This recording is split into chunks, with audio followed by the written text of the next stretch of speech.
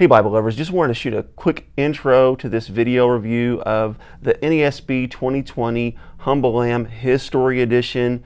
And with any first edition Bible, there's always that risk that there's going to be some mistakes in it, and this edition is no exception. I am reminded of the comma penny error in the RSV Quintel. Also in the Traveris, I'm reminded of the O instead of the I in the drop caps in Isaiah.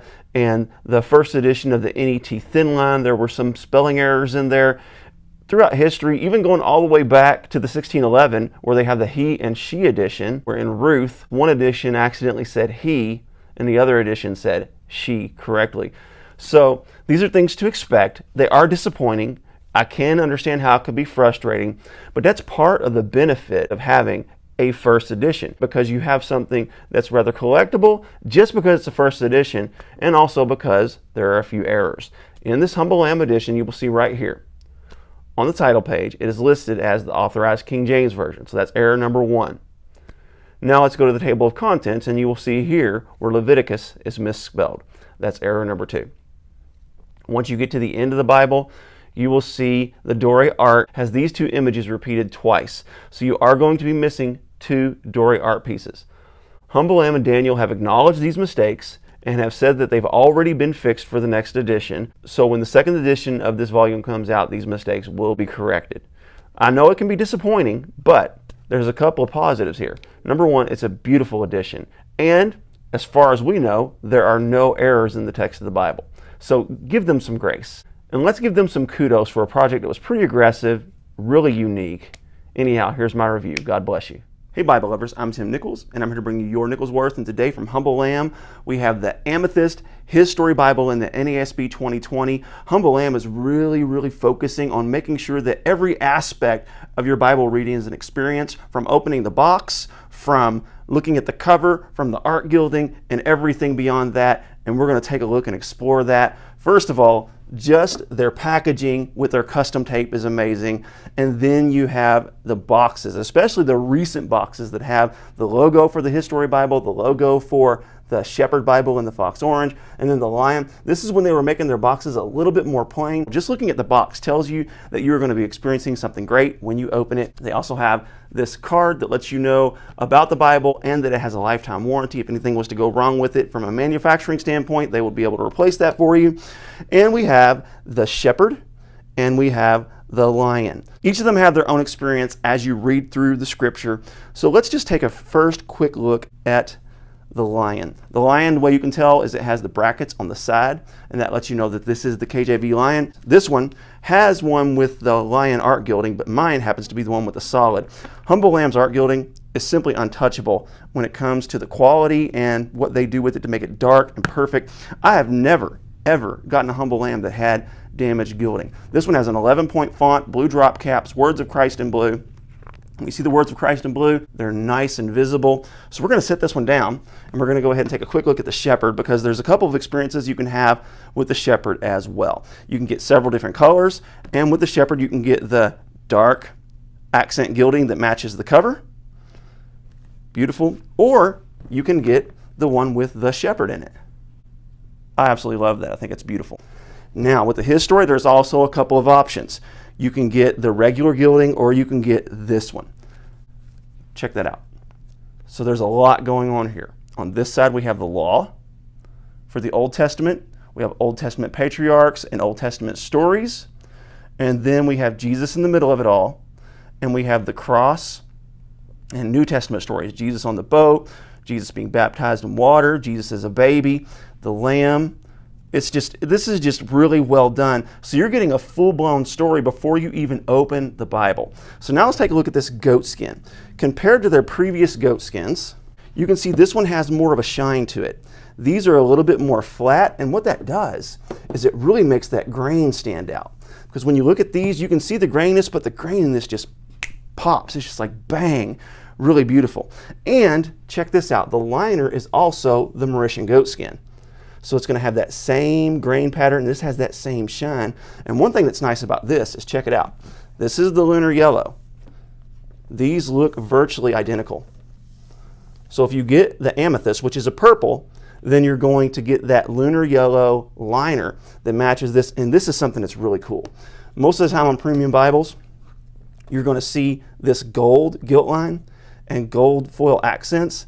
This one actually has the purple. I guess they found some purple ink, and that's just really cool. I think this looks sharp. And we're not even in the scripture yet, and look at all the experiences that we're having.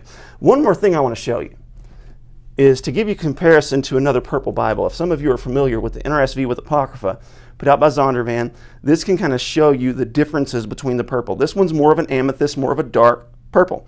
So now let's dive into the layout itself, because that is where this really shines. So let's get into it. We got the history title page, and then now this one's not going to lay flat at the very beginning because it's so compact. This is almost 2 inches thick.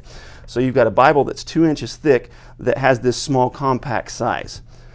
But when you open it, you're going to notice a few things. There is no real emphasis on the chapters or the verses. The chapters are very understated on the side of the page here. The verses are visible, but this is set up in more of a paragraph reader's format. This is an 8.5 Milo font. Each one of these drop caps are custom drawn and in full color.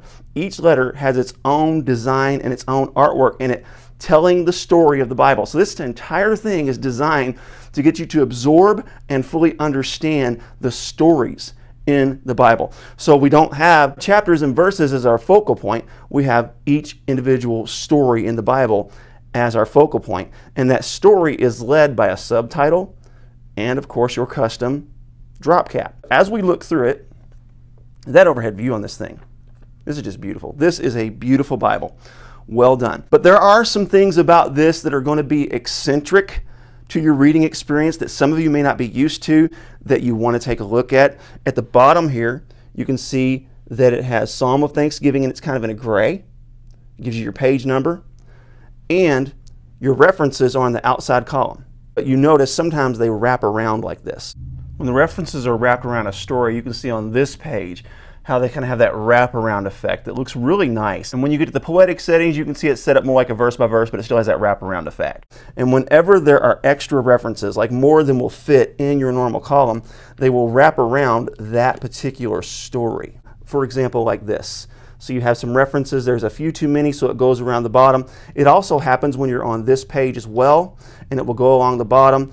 And that keeps all those references that pertain to that particular story in place. So it does look a little weird at first, but once you get used to it and really realize the goal of this Bible, it really makes a whole lot of sense. So I love the layout. I love the 8.5 point font. Now, one thing somebody pointed out is they thought that the words of Christ were in black, and they are not. What they did, and I don't know if this was on purpose, or I don't know if this is something that maybe was just done by the printer that they weren't expecting. I perceive this was intentional, but let's get to Luke chapter 4. And you can see these are the words of Christ, and they're more in a violet, and that violet more matches these accent subheadings that are in purple. Now, in their previous editions, you'll see that the words of Christ are definitely in a different blue. And see, this blue is definitely far more visible in contrast to that black. But these are in blue, it's just more of a violet blue. Another thing about this Bible that's really incredible is that the shepherd and the lion, these only have 66 of the Doré art pieces. This one has all 220. So this has a full suite of references and notes. It has all of the Doré art, an 8.5 point Milo font, all designed in a nice single column format with your references on the side. And it's in a compact format with a decent sized font, beautiful drop caps, set up in stories. This is just simply amazing from a layout perspective. When you just think about the design of this Bible, it's so unique, it's so different, yet you don't lack anything. When you get to the back, you're going to have your maps, and there is no concordance. So that's one thing that's lacking in this one that you do have in the others. But again, this is the NASB 2020. I absolutely love it. I think this meets a real need for a lot of people who really want to take in the stories of the Bible and kind of slow down and just take them in and really see how Jesus plays out through the stories of the Scripture. God bless you. Keep calm. Jesus on. This is your Nicholsworth.